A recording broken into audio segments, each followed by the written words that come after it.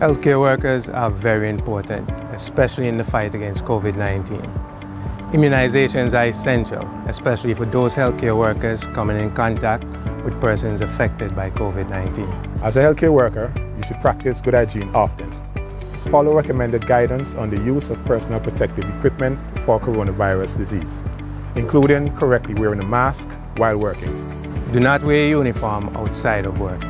Protect yourself and your patients by getting vaccinated and boosted against COVID-19.